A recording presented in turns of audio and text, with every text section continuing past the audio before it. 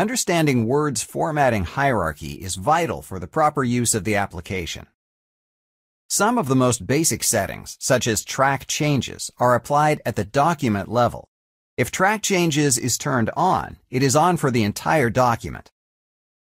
Other elements, such as page layout, may be changed in different locations within the file through the use of section breaks.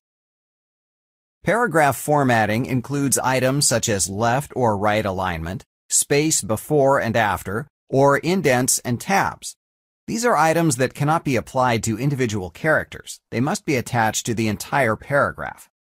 Finally, we have character formatting. This can be achieved through direct formatting or the use of character styles. This level of formatting does not affect surrounding text.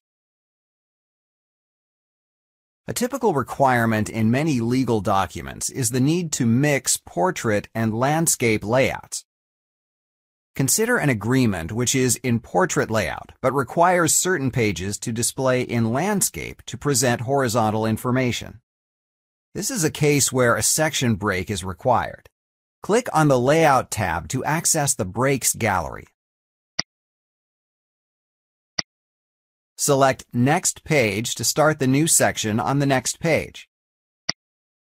A next page section break is required in this situation because both types of page orientation cannot exist on the same page.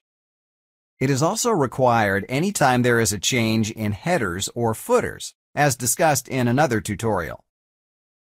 To view the section break and other formatting, turn on the Show Hide display.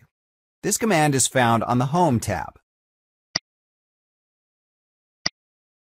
A next page section break has been inserted at the cursor location.